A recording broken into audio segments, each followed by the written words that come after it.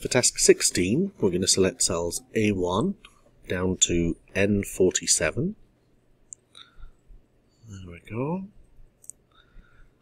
And go Page Layout, Print Area, Set Print Area. We need to make sure that it fits onto one page, so we'll go File, Print, and we want A4,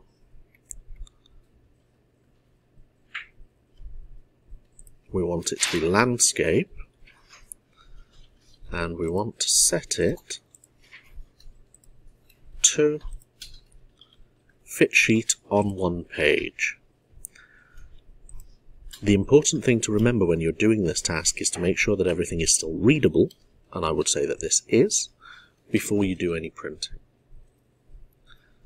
The other important thing to remember here is you haven't yet been asked to print. You've only been told to make sure it all fits. Before you do any printing at IGCSE, you need to make sure that your name, candidate number and centre number are in the header, which is what we'll do next.